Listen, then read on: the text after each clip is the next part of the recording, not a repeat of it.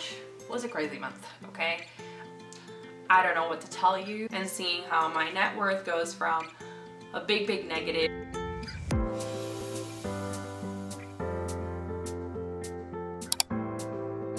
Hey everyone, welcome back to my channel, or welcome if you are new. My name is Janie, and today we are going to be doing my March budget recap as well as discussing my April budget. Now, March was a crazy month, okay? There was a lot that went on in March. This included me going to Dallas for 2 weeks for work, and they are going to reimburse probably most of my expenses, but that means that in the meantime, my expenses for the month of March were humongous, okay? I want to get that disclaimer out of the way. Luckily, we did get our stimulus check on St. Patty's Day, so that means that if I need to, I can tap into that money that I put in savings to kind of like balance everything out. But as of now, I think I should be okay. But let's get into the financial talk. Now, let's start with March money moves and updates. So one of the things that I did during the month of March was that I moved an additional $600 from my savings account into my Roth IRA. And the reason I did that is because I still have a balance that I can contribute to my 2020 contributions for my Roth IRA. And as such, I want to try and get to the max. I'm not going to, but I wanted to put a little bit more money in those contributions. So I put an extra $600 there. Like I said, we did get our stimulus check, and that went completely into savings. I also got my $30 bonus from M1 Finance for signing up during the month of February and depositing $100. So that was cool. It's $30 of free money. So that offer is now over, but if you are interested, M1 Finance will give you $10 if you sign up using the link down below, and I also get $10. Actually, the $30 when you deposit $100 is back. So if that's something that you're interested, check out the link in the description box down below. Bella, our little baby girl, had her vet appointment to do her annual exam as well as her dental cleaning. So we have her on the Banfield wellness plan. So we do get like free visits. We only pay for like medications, and we do get a discount on that, as well as her dental cleaning. We get a lot of discounts. So between her annual and her dental cleaning, she needed 6 extractions. So that was about $1,000 between both visits. So very expensive there. So those were the major money moves that we saw in the month of March. Now, like I mentioned, I did want to talk about a few offers that you can take advantage of if you are on your financial journey. So the first is you get a $50 bonus from Discover when you open a Discover credit card and you spend, I believe, $300 in the first 3 months. Now, when you get $50, I also get $50, and before it used to be like cash back to your account. Now they give you a statement credit. So it's like a really good offer in the sense that out of the $300 that you spend to get the $50, you are really spending like $250 because they're gonna gift you $50. Also, during the first year that you open your Discover card, they match 100% of the cash back that you accumulate with your card. And in addition to that, you get 1% in all purchases, as well as 5% on their quarterly offers. So every 3 months they have rotating offers that give you 5%. So sometimes it's wholesale clubs, other times it's grocery stores, restaurants, gas stations, pharmacies, things like that. And you get 5% whenever you purchase anything at any of those locations. So Discover is a really good alternative if you're looking for a credit card. Their customer service is amazing. I have 1 credit card, 1 checking account, and 3 savings accounts with them, I believe. I really trust them. They also have fraud protection, so they keep a lookout on your credit score and notify you if there's any sketchy activity. So lots of good things from Discover. If you're interested, I will also leave my link down below. In addition to that, this month, Rakuten, formerly Ebates, is having $30 offer. So you get $30 when you sign up and spend $30. And then I also get $30 for the referral. So it's a win-win situation. You essentially get to make a $30 purchase and then you get it all back. So think of it as a rebate. So if you're interested, I will also leave my Rakuten referral down below so that you can take advantage of this offer if you want. And then finally, the $30. You deposit $100 into your M1 Invest account. So you get $10 and I get $10 and then everybody's happy. So far, I'm really happy with M1 Finance. I'm also taking advantage of they had an offer back in February that if you deposited, if you opened an M1 Spend account, which is like their checking account, you get 1% APY as well as 1% cashback if you use a debit card. I'm using it to save for my student loans. So instead of paying them to Nelnet, I am paying them putting that money into my M1 Spend account, and then that way it accumulates 1% APY. That is it for the money moves for this month. Before we get into the actual recap and the budget, I just want to remind you guys, if you have not done so already, remember to subscribe down below and follow me on Instagram, Twitter, and Facebook to stay up to date with everything that I am doing. Now let's get into the budgets.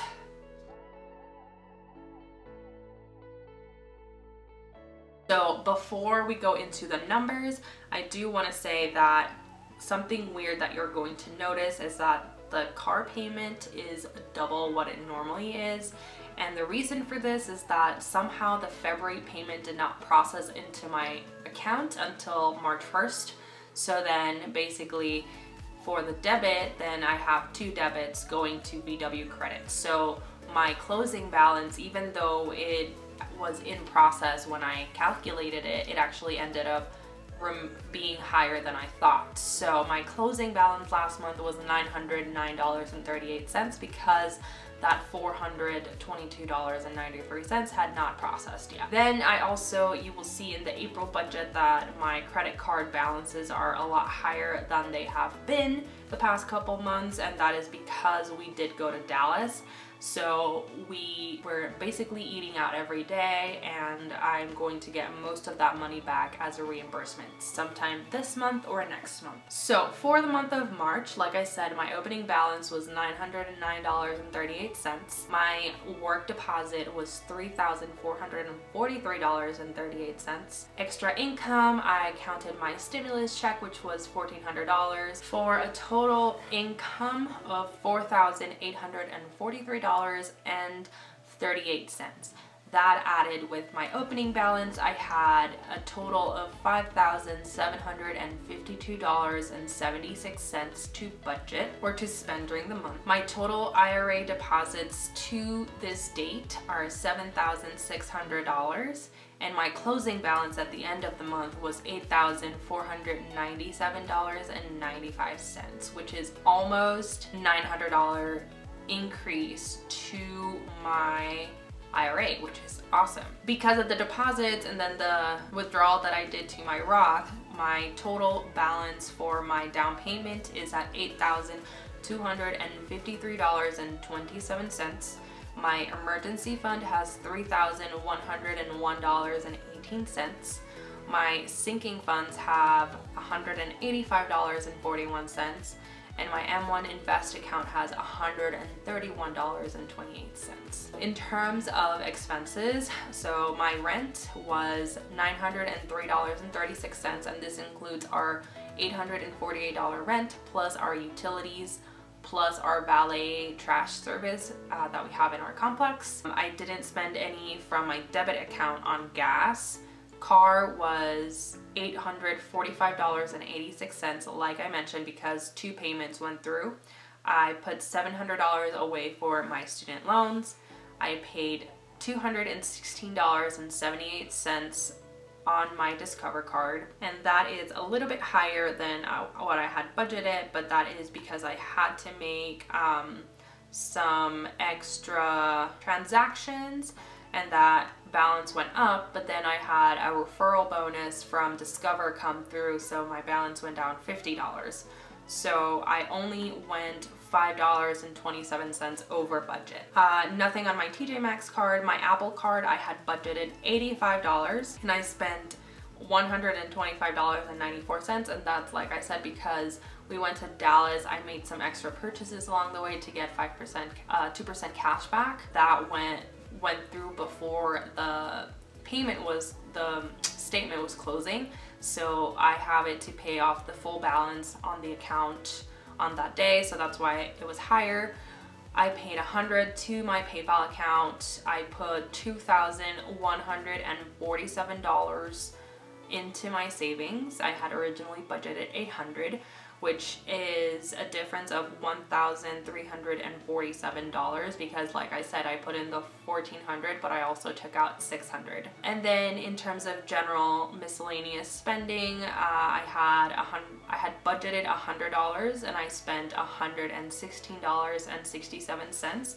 So the difference was $16.67. So that means that my total budgeted expenses were $3,524.44, and I actually spent, because most of that went to savings, $5,355.61, and then my closing balance was right on the dollar at $397.15. That is it for the March. Moving on to April, like I said, since we had a lot more spending in March because our trip to Dallas, the budget is pretty tight, so I had to play a lot with the numbers just to get everything to kind of be, you know, in sync. And then I'm gonna put away less in savings because I'm pending that reimbursement.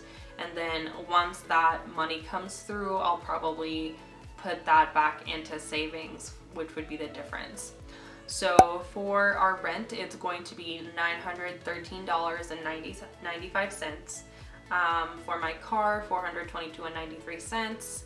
I'm putting away $700 for my student loans, $400 on my Discover because the balance right now is like $390 something.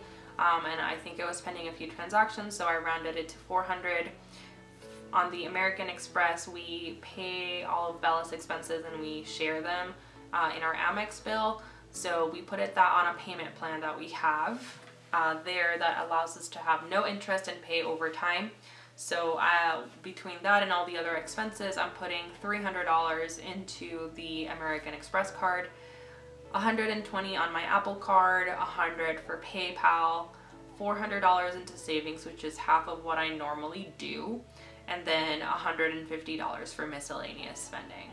So it's a little bit tight, but I am very excited because, you know, I am very blessed to have had that opportunity to go to Dallas. I'm hoping I can put together a little vlog. It's not the best vlog in the world because of the rotation that I was doing and a lot of other things, I didn't vlog as much as I wanted to, but it is what it is. And I'm very excited about it anyway. The other thing that I wanted to do in this video is some financial wins. So basically, like I said, my Roth IRA growth is almost $900 above what I have contributed, so that is amazing. I did create a new financial tracker in Excel, so the cash flow that I was using, I basically created a few extra sheets to track different things, including like my annual expenses and my net worth and all that. So I am super excited to start tracking that and seeing how my net worth goes from a big negative slowly into a more positive number. So if you want me to do a video about how I'm tracking my expenses, please give this video a big thumbs up and let me know in the comments down below that you want to see how I track my finances. If you want to know why my net worth is so high, then you can head over to my previous video, which was opening up about my student debt, and I go into all the numbers that are very big and scary. So if you are curious about that. So like I was saying, if you want to find out all the nitty-gritty details about my student loans and why my net worth is so negative, then head over to my previous video. I will leave a card up here. So I'm excited to see how my net worth changes over time. One of the other things is I'm starting my job search, which means that in the coming months, sometime before the end of the year, I may get a sign-on bonus or a resident stipend for signing on for my job for next year, which, like I mentioned in my 2021 goals, is like terrifying but very exciting at the same time. So I don't know what to tell you, but I will definitely keep you updated on the process.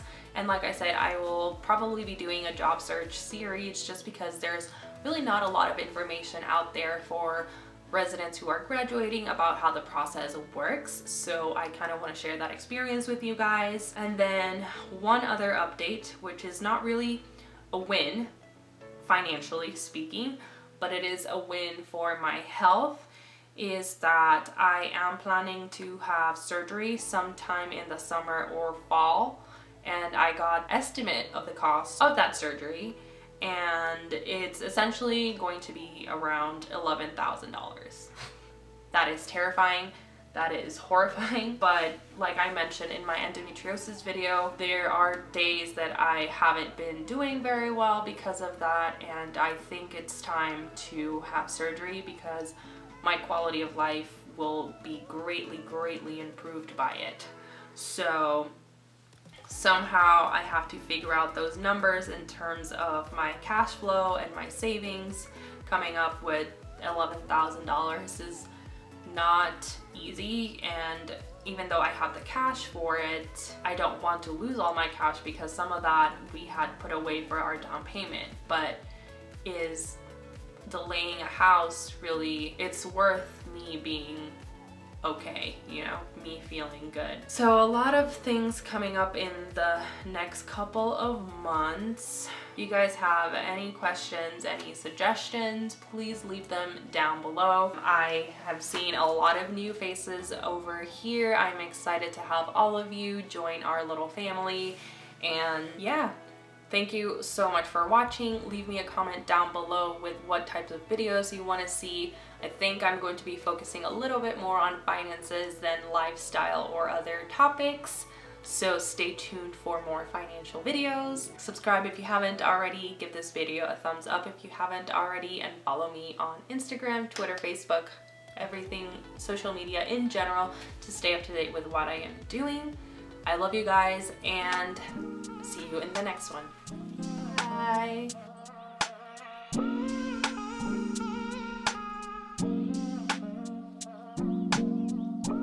Walking downtown and I'm okay.